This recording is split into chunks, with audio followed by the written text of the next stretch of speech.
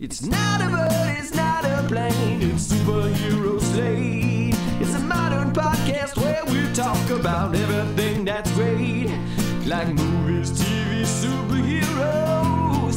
It's Superhero Slate, oh yeah. Hello everyone and welcome to Superhero Slate, the show where we run down the latest superhero entertainment news. We love TV, movies, and superheroes, so let's talk it all out. My name is Chris Dillard. And my name is Mike Royer. And this week we take a return to Middle Earth. Mike, we're going there and back again. A Hobbit story. You know what? I think all of our Lord of the Rings conversations are going to be hilarious to me because I know so little. I already have an anecdote about just what is literally the middle of this earth, and I've learned more things in this new Lord of the Rings show that I'm sure lots of fans out there are like, what are you talking about? How did you not know this already? So we'll have fun when we talk about that. And I think it's going to be better because I don't know anything about the other show that has similar vibes. So I think this is going to be great for us. D23 casting rumors for Marvel are what dreams are made of, Mike. This is hot rumor this week, and God, I hope some of it's, even if some of it's true, we still come out ahead. The next big convention, Comic-Con Part 2, as we were calling it earlier, is finally coming. Yes. And that is next week, by the way, so we'll talk more about that in a little bit. DC's Fandome is canceled. Womp womp. I'm surprised to nobody. Warner Brothers Discovery has decided to just get rid of Fandome, and that's okay because literally they've pushed everything back so far that nothing. If they should had a Fandome this year, it would be the same stuff they showed last year, right? Like literally, Black Adam is maybe the only movie on track so far, and that's because The Rock is a single promotion man for that show. So, good for him. So yeah, and more. Yeah, I think Warner Brothers' stock price is low enough now where The Rock could probably just liquidate all of his assets and just purchase Warner Brothers. That would be really funny. Yeah, and then he could just tweet out marketing campaigns and, they'd save a lot of dough there. But today we are recording on a U.S. holiday known as Labor Day, also a bank holiday, public school holiday. I don't know what private kids schools do on this day, but I would assume they're off too. So we decided they're probably to off wait more than the public school kids. So yeah, probably. I don't know. We've been rewatching Gilmore Girls, which is like half of the plots are about private school, and it's just like a weird world. I don't know what they do. I feel like there's always like cloaks and candles and like seances. Well, it always seems very like cryptic and like Hot Fuzz, Well, if you don't have access to film in a classroom and you don't want to do like normal school stuff, just say it's a private school and you make up what you want as you go, right? Like we're in private school, our curriculum is whatever it is. We have D&D at 4. All we need is a building that has like stone walls because I feel like that's where all these private schools on the East Coast look like. They're always like old abandoned like churches or cathedrals. So that's probably like the vibe I'm going for here with the occult type of vibes. But anyway, it's Labor Day, which some might consider the unofficial end of summer. And pools are closing, folks. Yes, exactly. And as we all know, the seasons here in the United States, where Hollywood is located, for the longest time has kind of set the pace for pop culture, like when it's come to TV and movie release schedules. But, like we've been talking about like the last 5 or 6 years that we've been doing this podcast, those schedules are slowly getting thrown out the window. I think the only thing that's really held true, I would say, is like the June-July window for those really big movies, but even the Marvel movies have moved closer to that April release. So I think truly the only thing that has withstood the test of these shifting sands of time would be that December movie, right? They always know that that big holiday is going to be there. So as we wait here for Avatar to chime in that big movie schedule. Now we're just kind of at the end of summer, so we're just kind of waiting to see what comes our way. And streaming's kind of been filling that hole, I feel like. Well, I think that, and just to be clear, our first 3 topics are within a week of each other, right? Or 2 weeks maybe at most.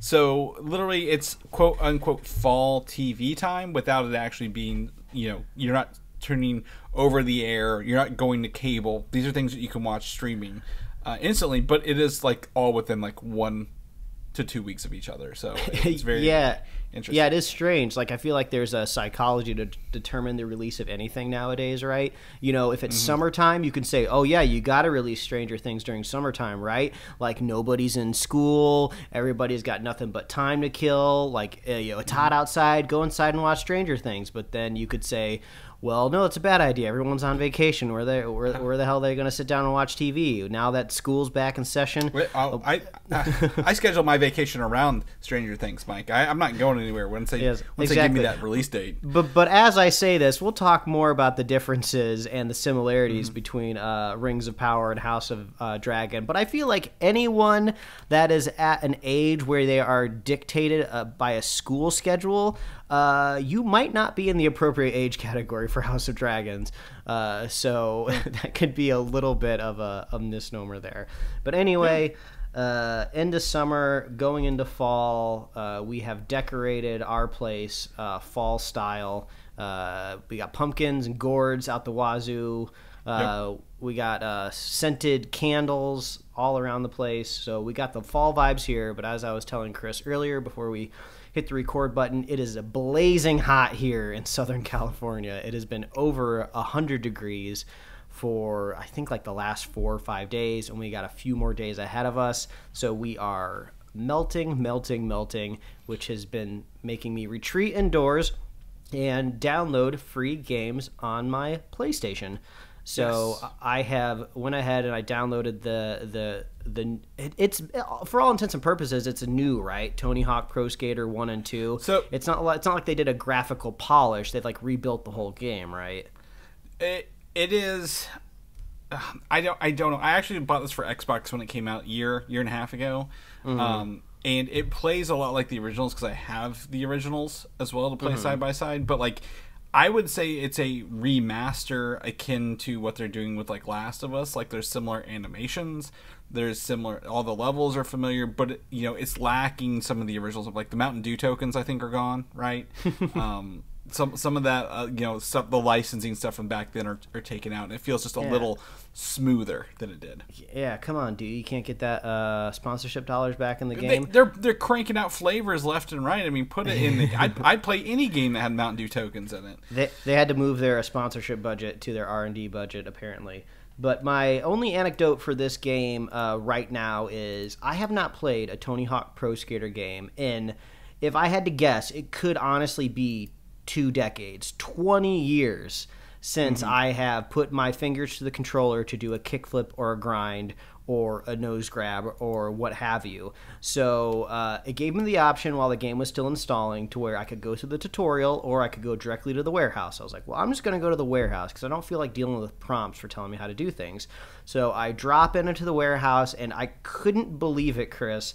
My hands remembered exactly what to do, which is so strange because this isn't like picking up like a first-person shooter where they're pretty much all operate under the same premise, where you can assume the right trigger is going to be your gun, your left trigger is probably going to be a grenade or something of that sort, and you're either like clicking a control stick or you're hitting like the square or circle button to melee, right? Those apply to so many video games out there in the world, but there's only a very small number of skateboarding games, right? And I could not believe that my fingers just remembered exactly where Ollie was, where grind was, how to do all of this stuff. There's a few minor things that like I forgot, but I was just like shocked. It was like literally the euphemism of like riding a bike. You never forget how to do it, but it just happens to be a skateboard. So this will just be a small PSA of like, if you felt like you've been kept out of the skateboarding genre because it's been a while since you've been in it, man, you picked that up real quick. So I was just fascinated. It was wild. So that was what I got up to over the weekend. Yeah, I mean, like I said, I bought it when it came out because I love 1 and 2, right? The soundtracks alone are worth the price of admission. And even if you got these back then, I think they were like still $40. They weren't full price games. But to get 1 and 2, all the tracks, multiplayer is really fun, right? You do the horse mode or the tag mode where you try to grind on as many things or do as many tricks, to get higher points than the other person. It's really fun. But like you said, it's all about the nostalgia factor. This is a really good remaster that takes you immediately back to the late 90s, your N64, your PlayStation 1 versions of these games, right? That you're just in the zone and listening to Goldfinger's Superman because all you want to do is listen to that soundtrack over and over and over again for that. So 100% agree with you. I think it's fantastic. I, on the other hand, have been dipping into retro games. I've been sending you bits in this, but I'm now part of a quote-unquote collective called Rad Retro Bros, Mike. I was going to put this in here with my friends Matt and John, and of course there's other people involved, but we're the big three. Matt and John are actual brothers. I'm quote-unquote an adopted brother, if you will. But Matt and John, Matt actually buys arcades, buys retro games, has a huge collection. We actually did some unboxing videos I'm going to be editing coming up here on, like, you ever play Zombies Ate My Neighbors back in the day? Familiar, yeah. Mm-hmm. Yeah, you did that. The new Teenage Mutant Ninja Turtles Cowabunga collection has 13 TMNT games on it, from arcade to NES, Super Nintendo, even some Sega and Game Boy stuff and some other stuff. So when you talk about old games taking you back, I'm like, that is like my, right now I'm just drinking from that Kool-Aid, like of old games. Like, I need something, and that's keeping me inside, because we're not having heat like you are here in the Midwest. I'm having unpredictable rainstorms, so I don't know if I can go outside or not, because am I about to get poured on or not. So 100% agree with you there. And just a little PSA for everyone before we jump into the show notes here. We are going to be recording next Monday. We will be recording Monday night and putting it out rather than Sunday, due to some scheduling conflicts we have. However, we promise it will be a really good episode because of D23 being next weekend, and we're going to be covering that in full detail, Mike. Yes, it'll be a great recap. Stay tuned. We'll be here getting into it. Yes, 100%. Just letting everybody know now. We've had to record Mondays more this year than we've ever had to record Mondays before, but we're trying our best here. We're doing our best for people. So let's jump into some shows here. I think probably one of the most anticipated shows, right, of this year in terms of budget, size, scale, and IP, and that's the Lord of the Rings, The Rings of Power on Amazon Prime. This is so big. I've seen Amazon trucks in my neighborhood with Lord of the Rings marketing on the side of those Amazon Prime trucks, Mike. That's how big this is getting, and I bet you're used to that out in LA, probably more than I am here in the Midwest. So to see that is very interesting. Going up in our neighborhood. Yeah, it's crazy how much is on the line, it feels like, for Amazon for Rings of Power. I know these are just kind of insider reports, so you have to take them with a grain of salt, but there has been chattering out there that Amazon is putting kind of the entire future of their Amazon Prime Video service on the shoulders of the success of this show, right? And it sounds a little silly at first when you think about it, because obviously they have big hits like The Boys, they have like huge Emmy Award winners like Marvelous Miss Maisel, and also we enjoyed Invincible, so they're kind of starting to build out this adult kind of animation side of things over there as well. But when you learn that the budget per episode on this series is twice as expensive as the most expensive, like, Game of Thrones episode out there, and I've seen those numbers thrown all around too. All you can do is just average all of the wild numbers you've seen, and you still arrive at incredibly expensive to make this show. Yeah. So there's so much on the line that, like, whether or not I was a Lord of the Rings fan or not, of course I'm going to watch it because I want to see what all this money looks like on the screen. Yeah. I mean, you and I, obviously we have Amazon Prime because we're online. We shop. We want that next day, 2-day, free shipping, however we want to get it. So this almost feels more free to me even than Netflix or anything else feels free to me. Well, HBO Max, right? You have to go out of your way for some people to get that, right? Yes. And this is just a tack on, like, oh, I guess I've already got it. Let's go watch it. Yes. Kind of so, long story short, of course, we watched it. We were looking forward to it. But I think, as Chris and I maybe were alluding to at the top of the show, we're not huge, like, Tolkien fans. Like, well, I think you know more than I do, but I wouldn't say we're, like, at the level where we're going to be doing, like, a spin-off podcast where we're going to be doing Tolkien talks. Yeah, exactly. Like, I know enough to be dangerous about this. You know, I've read the books. You know, I've watched the movies, watched extended editions. You know, read synopsis online. Tried to follow along more than I would Game of Thrones or any of those, simply because I think the the longevity of Lord of the Rings and how immersive it is. Like, right, there's Led Zeppelin songs that reference Lord of the Rings. It's in everything. There's video games. You name it, this property is touched at this point. So to me, I'm a little more ingrained with it, a little more down with, its production. It's also a movie series, right? This is the first Lord of the Rings TV foray compared to, and I'm not going to compare these, apples for apples, or Game of Thrones, which has only been TV shows, right? Like, it's never had movies, it's never had a theatrical release. So for the Rings of Power, Amazon to have this, which is not technically tied to the Lord of the Rings movie universe directly, but I feel they are moving towards that a little bit, at least referencing it without directly saying it, because we have, we watched this, I've watched it, the first episode, I'm not going to see the second one yet, this weekend, but, there are names and locations dropped all over this that I'm very familiar with, right? Yeah, and I feel like it'll be I'm not, like, reading all the books all the time. Yeah, and I feel like it'll be a little bit of a learning curve, I think, for media in general, for just how to talk about either Rings of Power or even House of Dragons, because these are prequels with kind of material that already exists out there in the world. I mean, I have the exact same itch in the back of my brain when I'm watching these two shows of, oh, I could just go online and Google, like, who these people are or who they are alluding they are to be, and I could just get my answer right now. But I feel like the show is wanting me not to do that, so I can maybe be a little bit more surprised down the line. I'm always looking for, like, okay, I feel like this could be, like, a grandfather or, like, a great-great ancestor of this character that I saw in the other version of this show. Mm-hmm. So it's not entirely sure what exactly is or isn't spoiled. So I think just prepare yourself for just light, gentle spoilers in general. But I think if there's like a big beloved character at any given time that would die in one of these shows, I would say that is, be careful. Don't spoil that for people.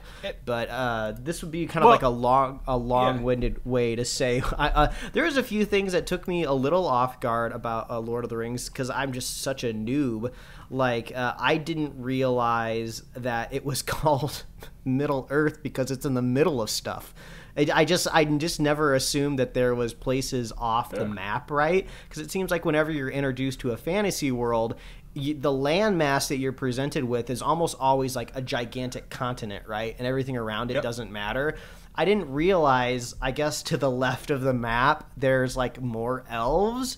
And is that where like Frodo goes at the end of the trilogy, right? Okay, that makes that makes a little bit more sense. And I think the difference here is the Rings of Power are this in the Second Age, thousands and thousands of years before Lord of the Rings takes place, right? The landscape of this Middle Earth is a little different. There's things that allude to it, and there are characters that do, age into their roles in Lord of the Rings. And I don't think this is a spoiler simply because we know Galadriel and Elrond are in this show, right? Younger versions of themselves, who are main character.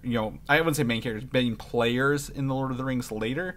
But this show is coming from it starts off with an elven point of view, right? We've never really gotten that.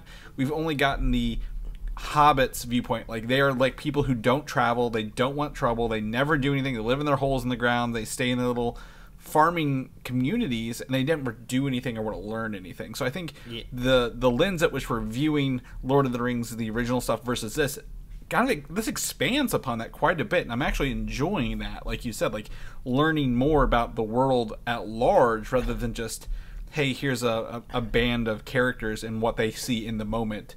Not necessarily the history of the universe. Yeah, it really does feel like a history lesson at times, too, because it was funny going into this. We had talked about this previously when the show was announced, like, oh, well, this is something we don't really have to worry so much about, like, prequelitis, because this is, like, such a prequel so far back in time. Things will be so disconnected, but then you had to gently remind me, like, oh, don't forget these elves, like, never die, so those will continue as kind of, like, your arc through the story.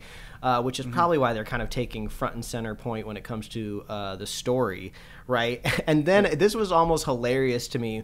We open up with a narration, which is not necessarily a bad thing, but the first thing the narration says is just like, oh, there was actually a whole nother bad guy, a whole nother war and stuff that you missed. And I was like, wait a minute, I thought this was supposed to be the beginning of all of this stuff. Like, no. Like, this isn't the beginning. Like, I guess we're holding back possibly a little bit more. Maybe if they want to do another prequel. I think it's the right. I think it comes down to the rights. I think Amazon only has the rights to the second age, which is post Morgoth, which is the big evil, the pre-Sauron evil.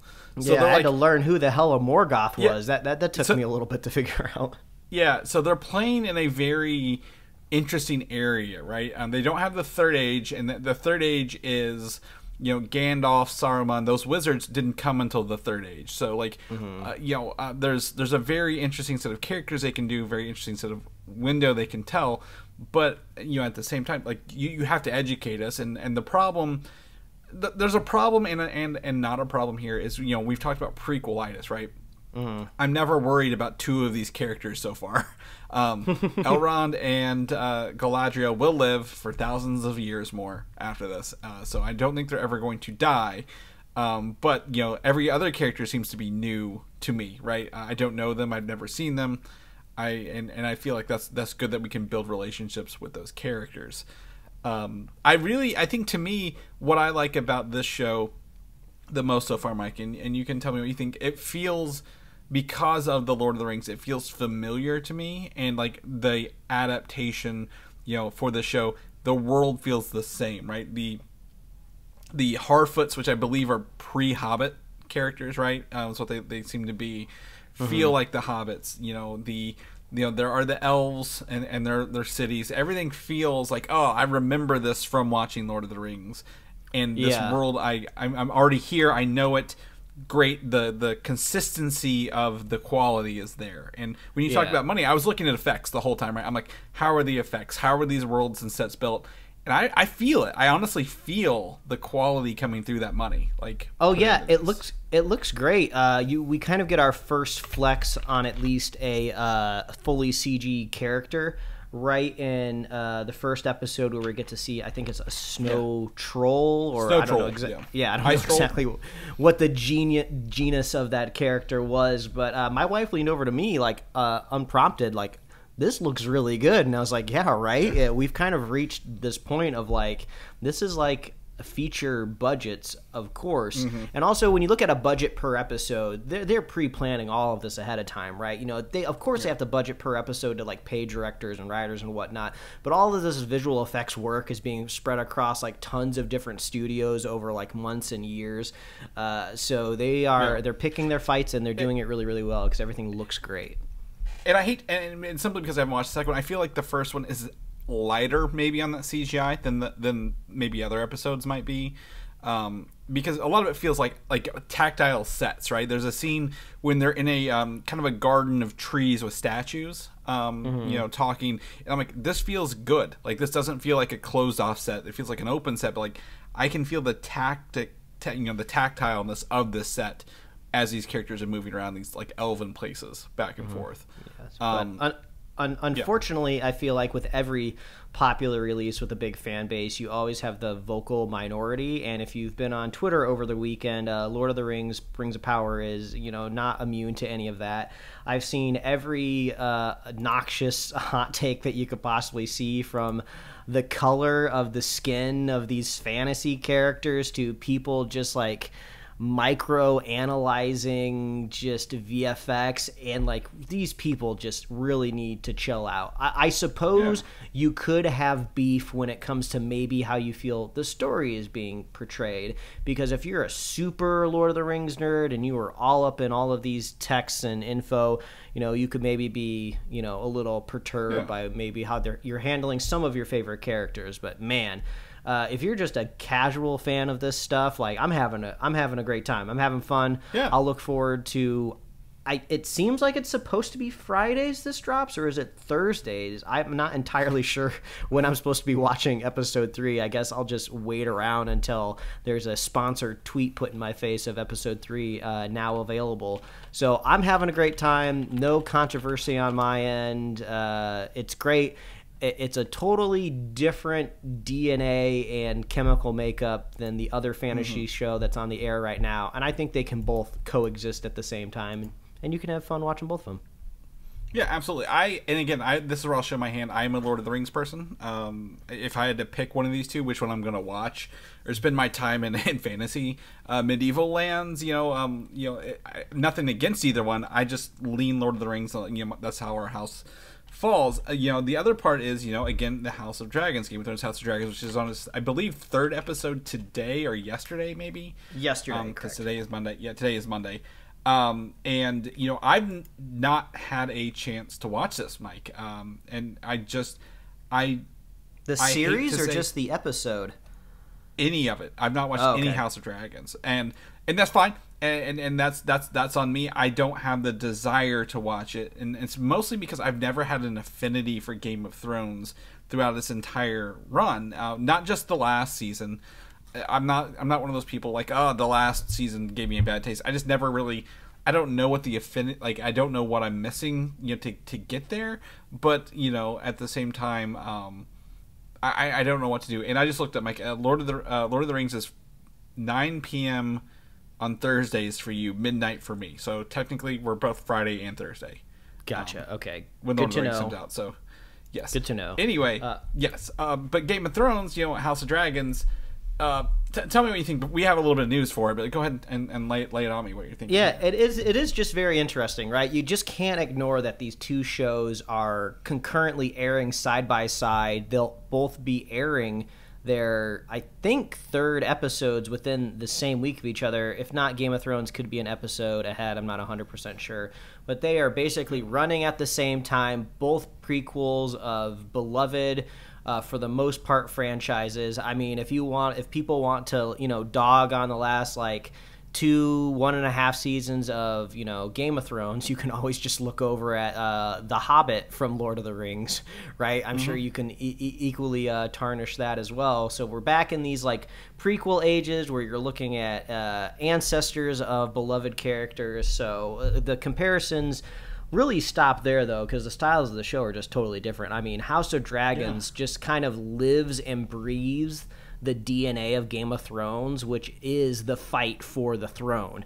I don't think too many people are worried about who's going to sit on the throne in Middle Earth. It's kind of more about this fantasy struggle for power, which just feels just less political overall, where it's just in Lord of the Rings, if somebody wants something, they'll just go to war or they'll fight somebody for it, right? In House of Dragons, you gotta politically maneuver and get in there, and there's just less fantasy overall as well. I keep watching House of Dragons, and I just keep thinking there's a little bit of a missed opportunity of don't these people realize how useful these dragons are just outside of a war? I mean, come on, it's like they have a plane, right? To be able to fly around this kingdom just is something that nobody else can do to get from point A to point B. I almost feel like there should be a cottage industry within Westeros, right? Where you're just breeding a bunch of dragons. You start to make your own dragon airline business. I mean, the economy would flourish. They just need to make me hand of the king, and I'll just speak into the king's ear, and things will be booming. But beyond that, it's still very much Game of Thrones. You got the gratuitous violence. The nudity actually has been dialed down, which is usually not something you talk about, right? When you're talking about TV shows, just the existence of nudity. But Game of Thrones was kind of infamous for their sex position in the series, and this has significantly tied it down to the point of I always have this notion where I need to look at kind of the content warning in the top left corner, when a Game of Thrones property starts, right? Last week there was 0 nudity warning, so there thus no nudity in last week's episode, and this week there was only brief nudity warning, and I didn't even see it when it happened. So maybe that's a bit of a response to how the first season was handling that. But yeah, the House of Dragons is very, very much Game of Thrones, while Rings of Power is very, very much Lord of the Rings. Well, and I think, if I was to say Lord of the Rings is essentially Dungeons and Dragons, it's the fight for good and evil, right? You have good and you have evil, and that's what the thing is. Well, you nailed it on the head.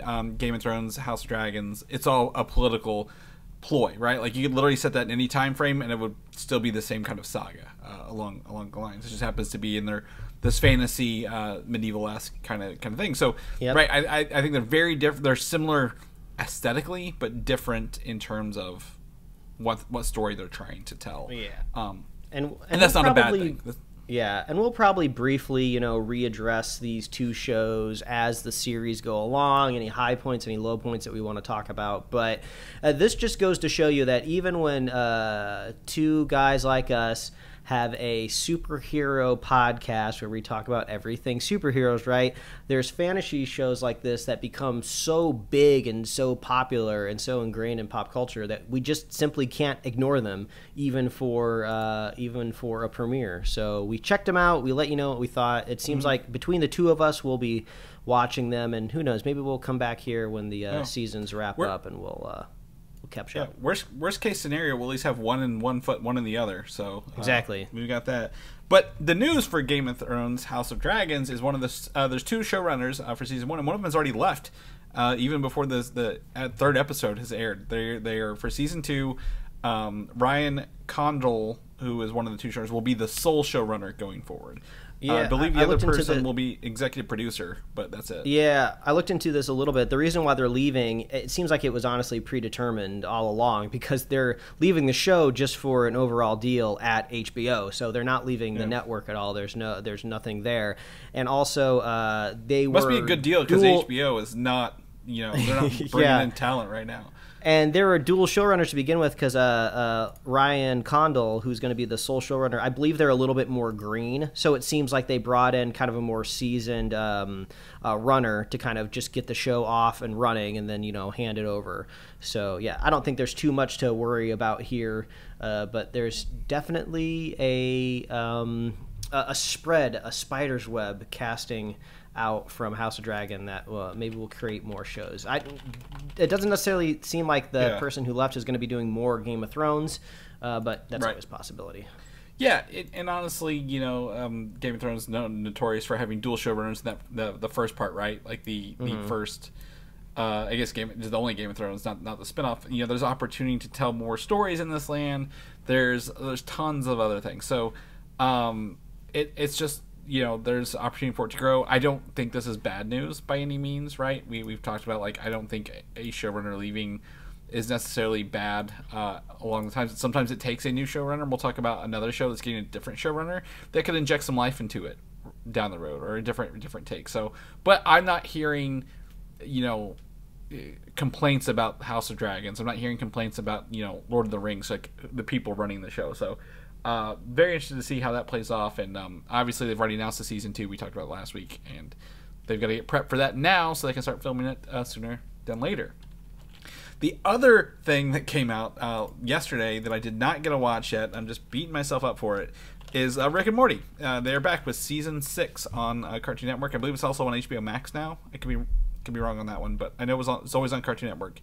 But the same day they also released a God of War, the new Ragnarok parody with Rick and Morty, where Rick shaves his head, paints his head red. It's we got to go to the 9 realms, Morty, and he gives Morty the bow and arrow, who's supposed to be the kid from the God of War stuff. So I love all their crossovers they do. They're unabashedly yes, they know they're doing a crossover promotion with another company, but God of War Ragnarok is just another big win for them on this. Yeah, and I think there's also, I saw a news headline that they are committing to a new season every year now, so it seems like everything's kind of gone back to a regular production cycle. So hopefully you won't have to put up with too many replies to Adult Swim tweets that are when's the next season? It should be a little bit more regular moving forward.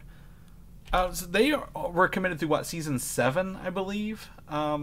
Is that correct? No, not through season 7. I think the contract was for 7 more seasons. I think they are. I 70, think they are committed. I'm sorry, 70 episodes. We don't know how many seasons. So okay. Yeah, so I feel like they're probably going to get to at least season 10. It feels like, and if not more beyond that. Yeah, it looks like 10 per. So yeah, and that was in after season 3. So yeah, it looks like season 10. So I knew there was 7 in there somewhere. I just couldn't figure out where it lived. That's all right. That's all right. But the new one, apparently, I want to watch it, called Solar Rix, is apparently this is a new storytelling era for Rick and Morty, right? They're acknowledging the past but kind of moving forward. So I think, we mentioned, if they get through season 10, I can see them very much ending on season 10 on their terms, and this is the start of that kind of back half of the show where everything gets towards that. So I'm excited to kind of dig into this. The Rick and Morty fan base has been very toxic over the years. We've talked about this till we're blue in the face, right? Like, remember the Szechuan sauce at McDonald's? Yeah. We'll never forget. Yeah, it was just awful. So I'm glad Rick and Morty that has died down and quelled, and they can come back and give us some fun science fiction show, because we talked about they did an Infinity Train-esque episode a couple seasons ago, and that show has been canceled now. So it's a way to get our cartoon sci-fi for sure. Moving into Spider-Man No Way Home, the more fun stuff version. Did you go see it this weekend, Mike? I did not, but I did see a YouTuber who did an intensive kind of breakdown of what indeed was new. I feel like I did not miss much.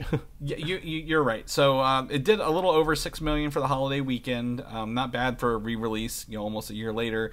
And there's 11 more minutes. There's a post-credit scene now, Mike. I know you probably heard about that. There was not one originally because that was the Doctor Strange trailer.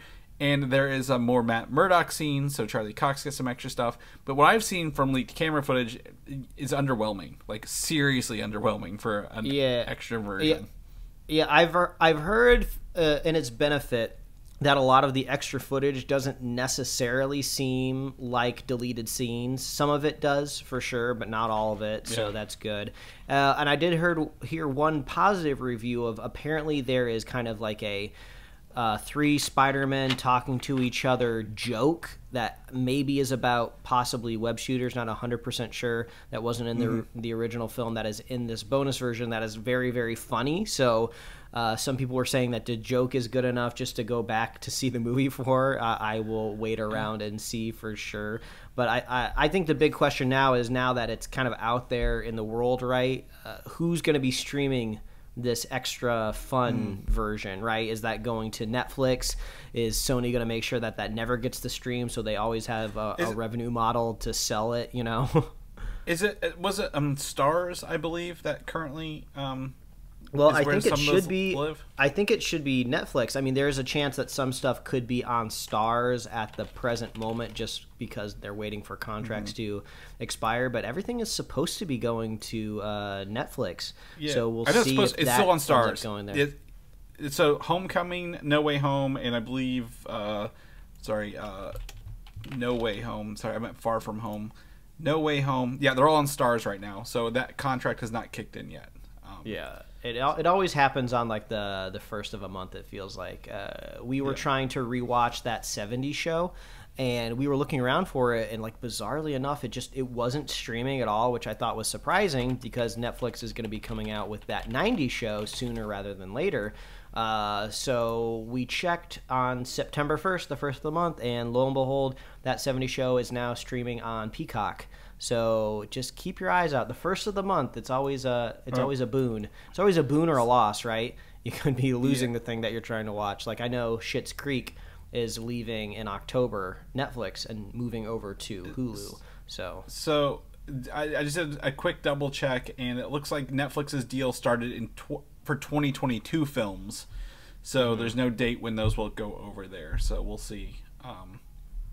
We'll see when those happen. But honestly, I mean, this is one of those things I'm not gonna feel bad just watching the bonus stuff on YouTube later. Like, if I'm gonna be completely honest, they already got my money. Yeah, so I've got that. It's also, hopefully one day Disney will be like, "Hey, Sony, can we just put these on Disney Plus? Like, please, like, let everyone watch." Because in other countries they have it on Disney Plus, so we don't. So this would be the perfect opportunity, right, to hawk a VPN as like sponsored content, because that's what all those ad reads always are. So if you're a VPN and you want to sponsor the podcast, let us know. We could organically work you in every episode so easily. We will find a way. Honestly, we'll probably use you quite a bit just to watch some of these movies to see what it is. I love, to be completely honest, like I will go find screenshots of the other Disney Plus, the Marvel timeline from Disney Plus in other countries, because they include every movie. in there, including Spider-Man, because they don't do that on the American ones. Yeah, love to do that. Staying in the Marvel Universe, and again, this is fantastic news but tragic at the same time. The Emmys were this weekend, right? The creative arts Emmys were this weekend. Yes, the creative arts Emmys. So the Chadwick Boseman has won a Emmy for his performance as Star-Lord T'Challa in the What If series. So, we sadly lost him. Was it 2 years ago now? I believe. Last year we had What If. Almost, it feels like over a year ago. What If? So he recorded all his lines before that, and he just did a great job. And congratulations to him and his family who were there to accept the award and take that. So yeah, that's great. I would love to see. Yeah. I know the Creative Arts Emmys usually aren't televised, but I wonder if there'll be any footage of that, because that'd be kind of nice to see. But there was some other good news that came out of the Creative Arts Emmys. I know Arcane, a show that I've been telling everybody to watch on Netflix, they won an Emmy. I don't know if it was the Emmy, for animated program, but they definitely won a big one, which was well deserved. And then also Severance has started to win some smaller awards. So I'm hoping that's a good sign that next week, when the actual Emmys are, I think it's Sunday night next week, if not Monday. I don't know what Monday. day It's Monday. They're the 12th. Yeah. Yeah. So I'm hoping Severance does a bit of a sweep there. Chip and Dale won television movie, by the way. We talked about how we that's thought that right. movie was pretty funny. So that movie is an absolute gem, and I feel like nothing like that will ever happen again in our lifetime. Oh yeah, it's and this is unrelated, but I think it's hilarious. Because you can think of Rick and Morty. Think of this like Mark Zuckerberg is trying to create the metaverse right on Facebook. Using the VR and the Oculus platform. However, someone was like, the metaverse already exists and it's Fortnite. Literally everything can live in Fortnite, right? And you pick a property, it's going to be in there. And I'm like, well, also a Chip and Dale is an is a great thing. This is the metaverse, right? Where they recognize cartoon characters were cartoon characters doing acts, and they can make this whole movie based on Ugly Sonic. Nobody knows who Ugly Sonic is. He's not a character. He was just a bad profile, but they turned him into a character, and that's funny.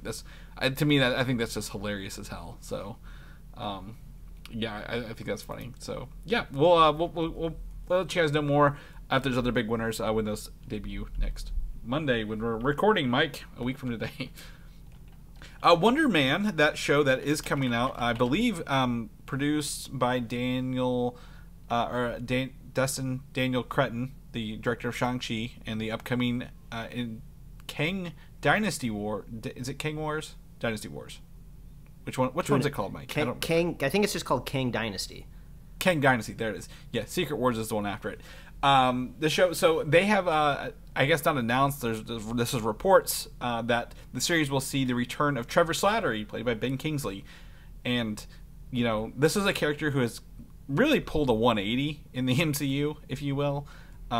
People really did not like his twist in Iron Man 3 at all, enough to, get Kevin Feige to create a one-shot to kind of rectify the Mandarin. And then they created, Shang-Chi, whose dad is the Mandarin, and they fixed it, and they included Trevor Slattery last year. Again, his spiel about the Planet of the Apes movie, they were monkeys acting like they were riding horses, is one of my favorite, I guess, puns or jokes for this character. So it's very interesting that he would come back. However, in the comic books, Wonder Man is an actor. He's popular. He's a well-known actor. So it would be sense to have someone else who is an actor be in that show, if you will. Yeah, it would be kind of funny if Trevor Slattery maybe he went on this adventure, right? But it seems like he needs to go back to the real world at some point in time. So maybe he'll do an acting school, or maybe he'll try to weasel his way into the entourage of Wonder Man. Who knows? Yeah. But he's a funny character now. Yeah. Once you see him for who he is, and then they put him in the right place, he's great. The interesting part of this is that, as far as we know, there is no lead cast for this show. Now, next weekend could change this for us in a heartbeat, but at this moment in time, we don't know who Wonder Man himself actually is, or what where the show's going to live, and that's fine. I think they can have shows in different levels of production at any given moment. But if we're starting to get this news right before kind of the next big wave of announcements, there seems to be a higher chance than normal, right, that we could hear. Yeah. Soon.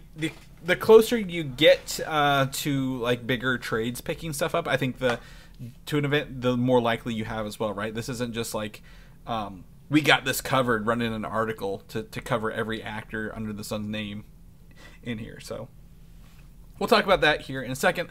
Before we get into that, I do want to talk about one Marvel project that wasn't announced at San Diego Comic-Con, but we know is coming. It'll be the end of this year, only because friend of the show Quentin has Legos of this actual show in his hands at his house, and that's the Guardians of the Galaxy Holiday Special.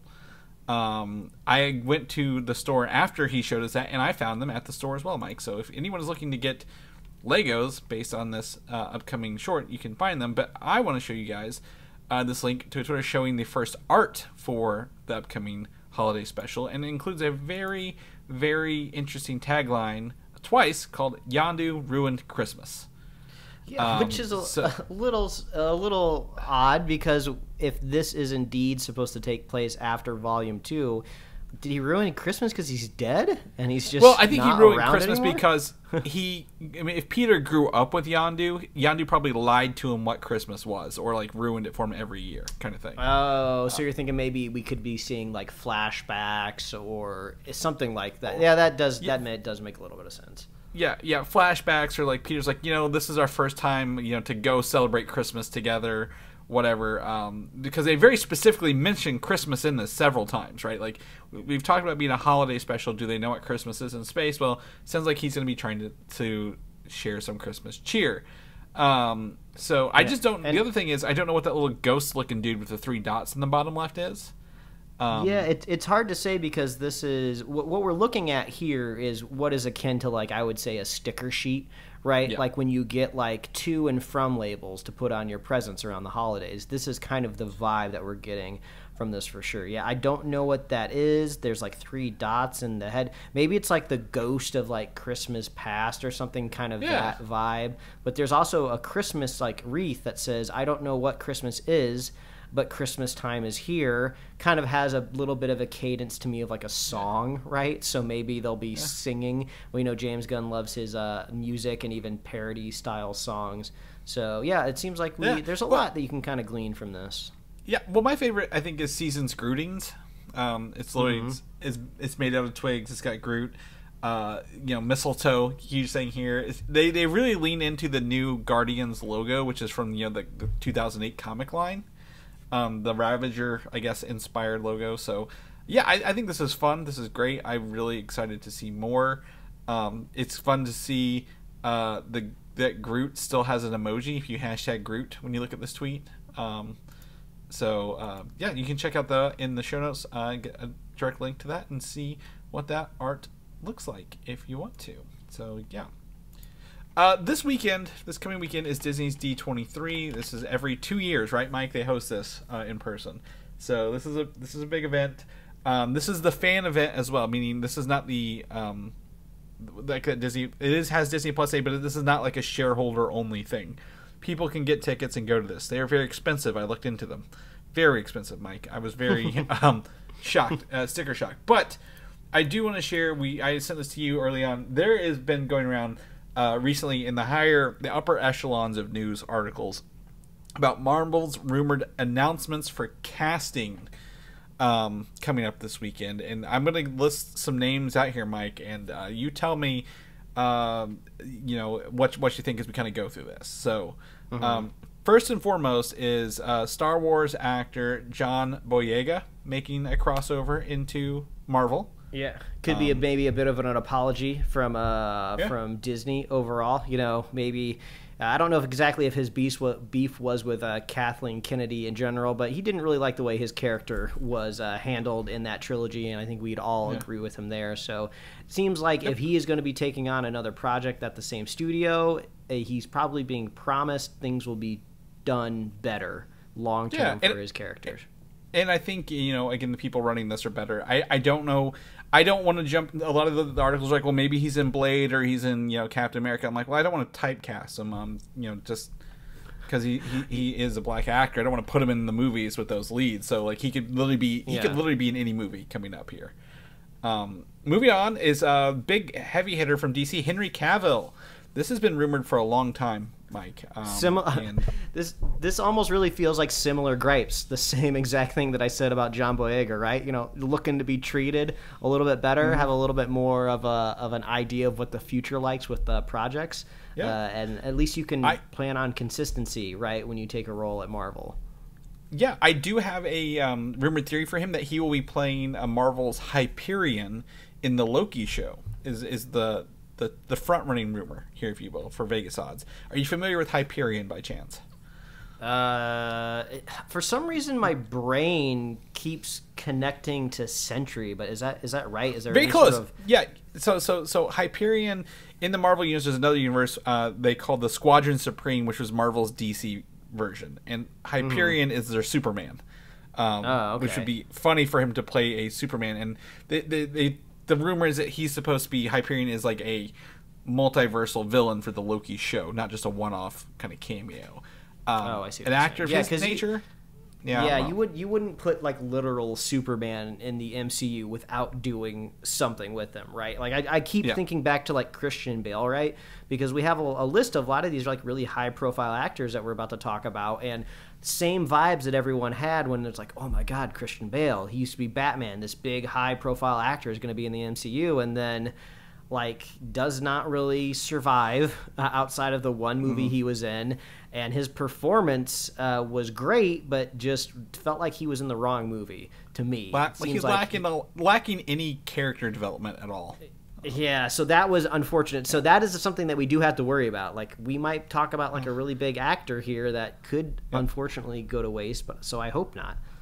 Yeah. Yeah, if he's in Loki as Hyperion, I think that's gonna be fantastic, right? That's a real like jab at DC. Like he's playing our Superman now. To hell with you. But you know he could also play anybody else that he really wants to. Maybe he's Wonder Man, right? Like he's got that stature of a Wonder Man built into him. Actress Jodie Comer, she is rumored to be playing Susan Storm, possibly. She was a front runner in some articles I saw. She looks so familiar. Oh, she is from Knives Out. Killing Eve also. That was a very, very popular show for Showtime, maybe. I don't remember exactly what it was on. That's why she looks familiar. Okay. I know. And she was in Free Guy as she was the woman developer. Oh, yeah, she was. That's right. Yeah. So, at least maybe she was in Knives Out. I don't know. Either way, doesn't matter. Everyone's Daisy in Edgar Knives Jones, Out eventually. Yeah. Daisy Edgar Jones, she's recently been in Where the Crawdads Sing, which actually just hit digital today.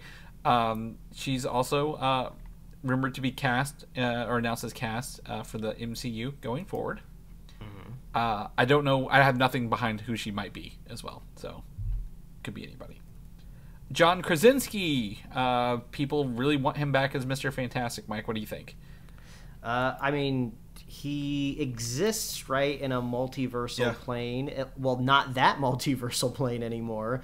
So, but this is also contradicts the very, very strong reports, or I guess not strong reports, the multitude of reports that it's going to be that other guy. I don't know who that other guy is. Like, he's got the guy from curly hair. You. Yeah, everyone's doing the photoshops of him in a Fantastic Four suit. So, we'll have to see how that plays out. Yeah. Yep, 100%. John Krasinski is also a fantastic actor. He could be anything he wanted to be in these if he so chooses to be. Little less surprising, Giancarlo Esposito, right? So he's Moff Gideon in Star Wars. He is Breaking Bad. He is he's in Far Cry 6. He's in everything, right? Great actor. People want him to be Professor X. So. I've also seen that. I don't know. I've seen the heavy rumor also of possibly Doctor Doom as well. Yeah. So we'll have to see where that pans out. But yeah, it does kind of seem like you got to get to a point here in your head where these really big characters that have yet to be cast, like Professor X or Doctor Doom, that we haven't really seen much of at all, are going to be probably really big actors, right? It feels like you don't put no names in those roles, or at least lesser name in those roles. Yeah, and also the thing is, we've talked about this. I don't know if they will announce X-Men actors before 2025. So we're kind of like, in a weird place where they may not, but I still think he's a great actor caliber. So we'll let you know what comes out of that. And lastly, big name Denzel Washington, Mike. One of the greats himself. So Denzel, I don't know who you. That would be a huge get, right? Like, that almost kind of seems like so high profile in a sense of like, well, we can get him, but he only wants to do like one movie. He's got a stacked schedule, doesn't want to commit to a franchise, but he's got like nieces, nephews, kids that are begging him to do a superhero movie, right? So he said he'll do one of them. I get that vibe from him too, right? But also, he's so powerful. Like he kind of seems like Josh Brolin-esque in a way, where like you give him a big character that lasts several movies, where he gets to punch a ton of different characters, right? So I don't know how that's gonna go. Like, do you go like CG? Like, I feel like with this list of actors that we talked about, at least one of them I feel like has to be alien in nature, right? With like the cosmic side spilling out. So who's getting the green skin, right? Who's getting the pointy ears and the antennas? It's got to be somebody here. So I don't know if Denzel would want to do that, but worked well for Brolin being Thanos. So we'll have to wait and see. But he could easily be, possibly thinking ahead to Secret Wars, right? Like, there's a character called the Beyonder who is all powerful in the Secret Wars. He's the one who kind of holds all this stuff together. With he could be a Beyonder. He could be something else. Like, there's a lot of opportunities towards Secret Wars, right? Like the big one to make some impact on the MCU at large. So a lot of these actors I listened to, these 7 huge actors, some up and comers, some big established ones. A lot of talent, a lot of name recognition right here alone. I did see the article saying that these are being rumored for Phase 5, but these characters could also be Phase 6 as well. We may not know until they announce them this weekend. If they announce, I really hope they announce them this weekend, Mike. I think this would be just I would just love to come back next week and talk about this, get that hype level going, because I think once we get some confirmations, I'd be so excited. Me too. So you guys check that out. We'll report back to you next week. Moving on, Thunderbolts, the upcoming movie from Marvel. It's like the Suicide Squad. The current report is that Florence Pugh's Yelena Belova will lead the team, which will again be similar to the Suicide Squad, but also include John Walker, U.S. Agent, and Baron Zemo. There were no other names mentioned out the gate, but doesn't mean there's not, right? There will be other people. We just don't know who they are. Those are the most obvious and safest things to bet, so it makes sense that we would hear about those first. But Florence Pugh, she's the minute, she's the scene, she's the girl right now, she's the actor. So it makes sense that you kind of put her at the front. And also, I like her character like miles ahead of these other two. So I'll look forward to more Yelena. Yeah, you need someone who's leading the team who's likable, right? Like, even her appearance in Hawkeye was probably some of the highlights. Like, she's eating mac and cheese with sriracha in it. Like, you're like, yep, I out of the pot even. I'm like, man, I relate to that on so many levels. Yep. And then she's got the actress of Florence. She's got a new movie coming out, right? That people are praising. Oh man, there is a whole drama circling around that movie. Yeah, not because of her. Right? The whole like Olivia Wilde, Harry Styles, who's the kid from Transformers? Shia LaBeouf. Yeah, Shia LaBeouf. It's crazy. I don't think that'll really spill over into what we talk about here on the show. Yeah. But people were. The one I did read was people were praising her performance in it. So she is the moment. She transcends above the drama. yeah, exactly. So let's shift some gears into some DC real fast here. Fandome, people who are so excited, waiting to get their invitations. You're going to have to sadly retreat back to your homes because Fandome is canceled for 2022, Mike. And my guess is if it's canceled for this year, it's canceled forever. The idea of a virtual event is out the window, right? They're going back to in-person events. They're going to spend money at Comic-Con. They've got leaders at the top of this who don't know what's going on. So I feel like this was just inevitable that they were like, we didn't get anything ready for it. It does make you wonder though, right? Is it a chicken and an egg, or is it both simultaneously, where they don't have anything to talk about and they don't have the money and the resources to put into to throwing it as well? Because that is honestly one thing that happens when you merge companies. You start getting rid of the the duplicates.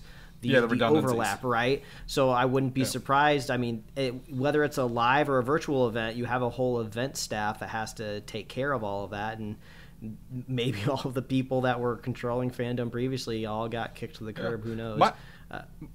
I would say they probably, like, because mergers take so long, they were probably like, hey, just hold on while we figure this out, and then no one got it done, and they were like, I guess it's too late. I realize now you said mergers, but it sounded like you said murders, and I was like, that still applies. The Warner Brothers killing murders, everything. Yep. Yeah. So no Fandome this year. Sad to say. I did see my first Black Adam promotional material yesterday, Mike. I got one of the Rock's Zoa energy drink. Okay. Of course it's Rock. Black Adam's on it. Yeah, I know. I was just about to make a joke. Oh, was it just The Rock tweeting about it? Like, no, it was him putting it on his. No, it was his face on his own cans. Yeah, I was like, they didn't really have to try too hard on this, did they?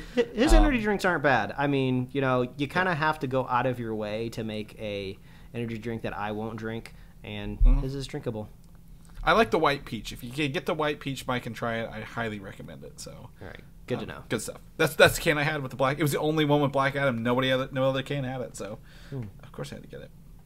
Harley Quinn. For those who are watching the third season, will be glad to know that the fourth season has been renewed to HBO Max. Mike, one of the actual things to carry over. With get a new season.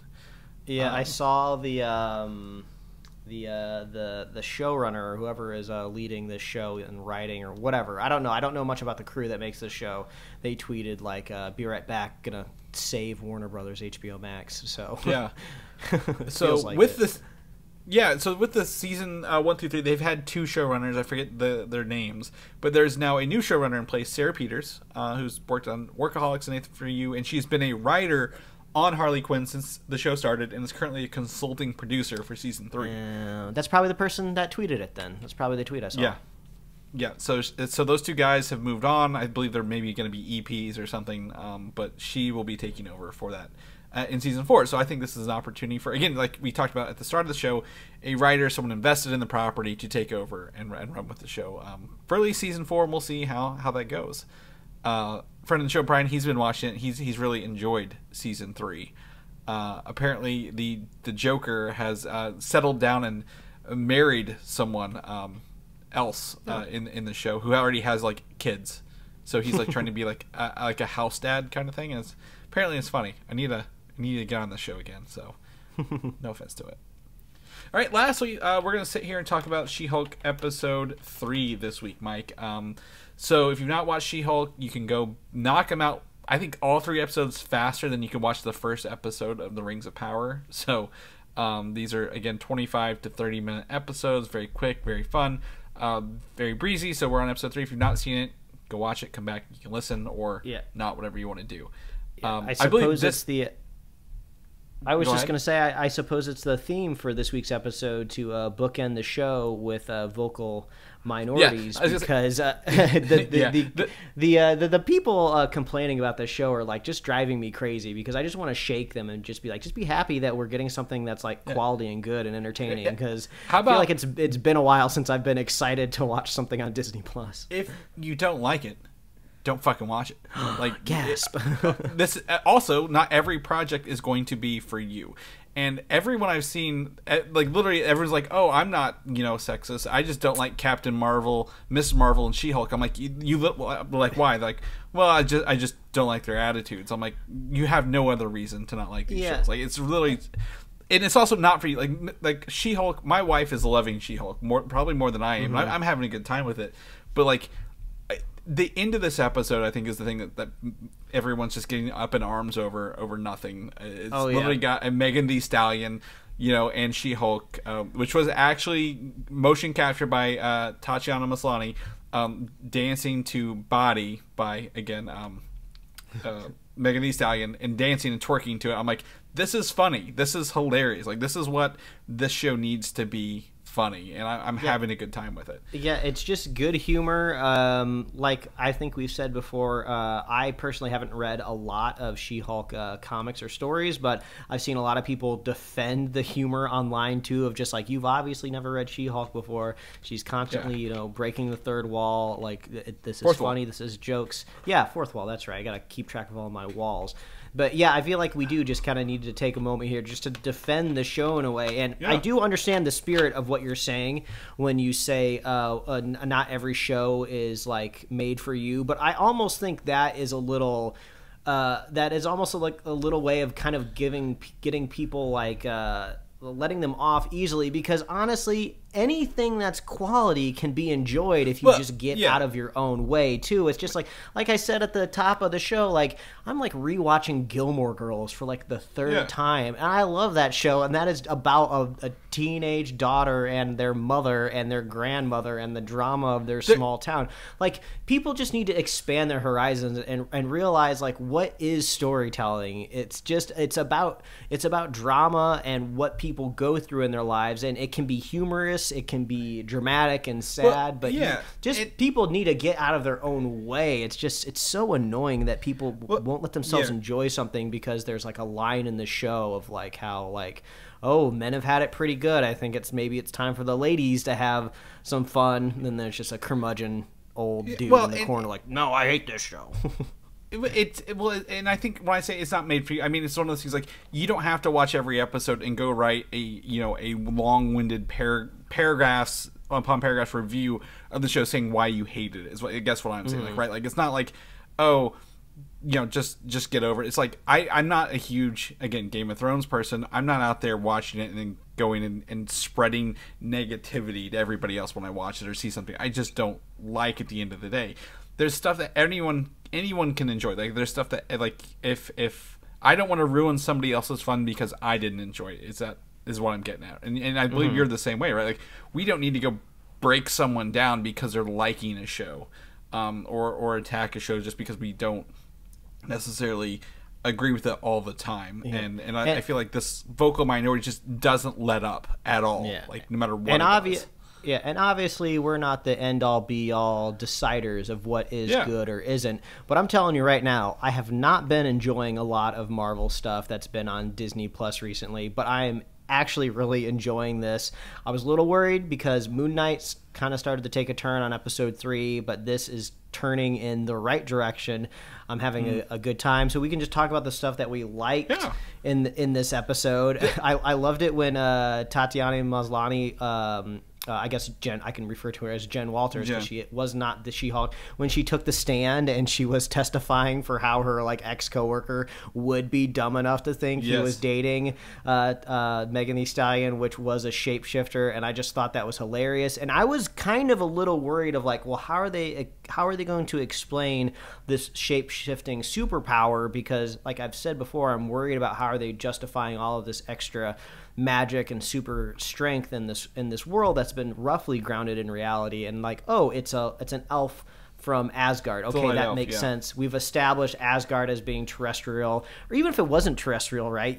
The kind of uncanon Agents of S.H.I.E.L.D. would have a little bit of crossover there every once in a while too. So I was like, okay, that's a good explanation.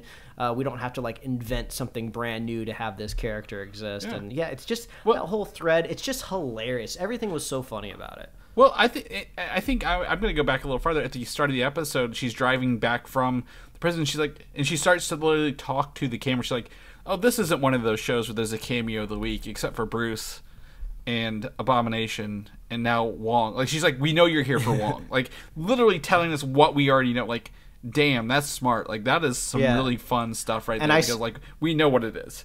Yeah, and I started tracking it in my head too. I was like, okay, well, also we're going to be having Daredevil too, so that's at least half of the season, right? That's going to have cameos in it. So so I thought that was pretty funny.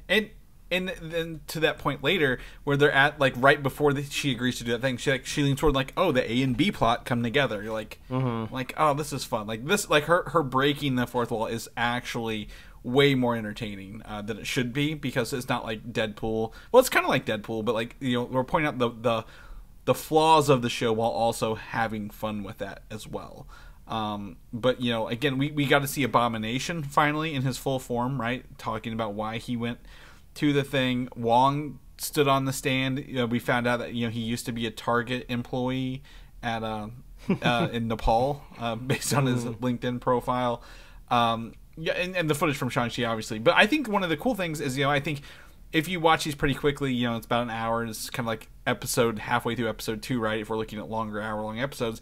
We get the wrecking crew at the end of this, who she actually wrecks themselves. But they have, like, Asgardian imbued, like, she said, do you steal an Asgardian, like, wrecking or construction? And they're like, yeah, we did. And it, yeah. And it doesn't even faze her, which I thought was pretty cool, because I thought we were going to see the moment. It's like, oh, now she actually has to, you know, deal with the ramifications that she's not invincible. It's like, no, she actually was. This stuff didn't really touch her. Yeah. Probably if an Asgardian was holding that stuff, you know, they probably could do some damage.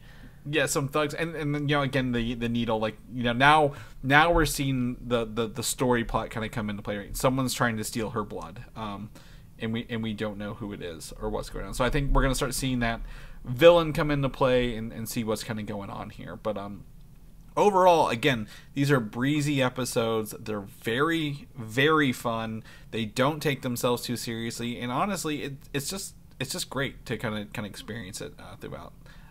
Literally, I knew Megan Thee Stallion was in this episode because from stuff I read a while ago, I was trying to keep it secret, and my wife was like, "Oh, she's not going to be in the episode. You know, they're just going to reference her." And then she's like in the courtroom, and she's like, "Oh," I'm like, "Oh, yep, that was her one thing."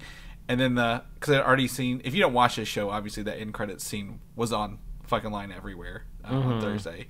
So when we got to that, she was like, "Are you serious?" I'm like, "Yep." They actually filmed them doing this scene here and ran CGI to it. So it's just a great time. Like I said, I'm having a blast with She-Hulk.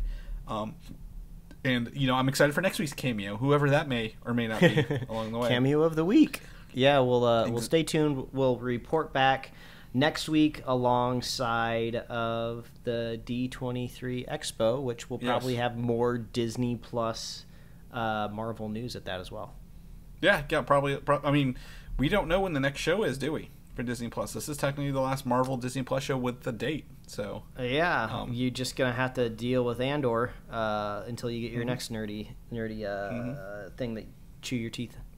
That's right. Buckle up, Buckaroos. We're in for a long fall. All right. Well, that's been the episode for the week, Mike. Let's get out of here. Enjoy the rest of our Labor Day before we have to go back to work tomorrow. But if people know what you're up to, what you're doing, where can they find you at, man? They can find me at Mike Royer Design on Instagram, Twitter, and TikTok. And you can read my web comics at pickledcomics.com. Chris, if people want to catch up with you, where can they find you? You can find me on Twitter, Valdan, Valdan, or Instagram at Valdan87. I'm also trying to post stuff on Rad Retro Bros, BROS, on Instagram. So you can catch out one of my unboxing videos I put on there. So I'm trying some new stuff. If people know more about the show, where they can listen, when's our next review? Like, I feel like Black Adam maybe coming up. I don't know. We haven't had one in a minute. Where can they find all our good episodes at? Yeah, this is where I keep it short and sweet because, like I said at the top of the show, it is hot as hell out here in Southern California. Yes. So I'll just say visit superheroslate.com. We're on Apple Podcasts, YouTube, Spotify, wherever else you love to listen to podcasts. We're on Facebook, Twitter, Instagram. You can get merch, superheroslate.com/store. We love our super fans. If you want to be a super fan of the show, all you got to do is share the show with a friend, share the show with a buddy. We'll be here every week, folks. That's right. We'll catch you guys next week. Bye. Thanks for listening, and don't forget to subscribe.